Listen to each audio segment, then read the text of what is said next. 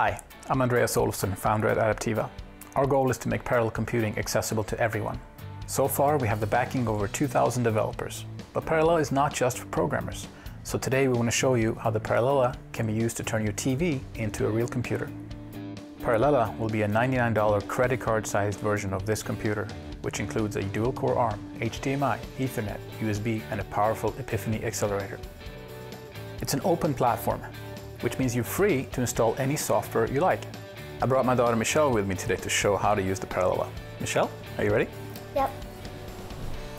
The Parallella boots from a standard SD card. To turn it on, plug the board into the TV's HDMI port and flip the switch. Pick up your wireless keyboard. Sit down on the couch and start surfing. Your turn. Okay, thanks Michelle. Parallella runs Ubuntu, so you have access to thousands of free software packages. You can stream internet videos and music, play movies, access cloud storage, write emails, and really do all the things you would do with a regular computer. This is all just the beginning.